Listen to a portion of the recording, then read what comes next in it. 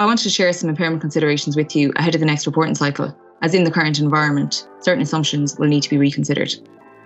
Within the industry, the fair value less cost of disposal is a CMV which is obtained from third-party appraisers. However, given the level of uncertainty in the market, there could be a significant level of variation between these values, meaning more than one appraisal value should be considered. These values could also be overlaid with other information, such as a recent transaction that you've completed, as this could be more indicative of current pricing in the market. For the value in use, the discount rate may need to be adjusted to reflect credit risk, and the cash flows may also need to be adjusted to reflect unreliability of these cash flows. There's other assumptions then, such as release terms, downtime, which may also need to be readjusted. And finally, enhanced disclosures could also be required and helpful for the readers of the financials.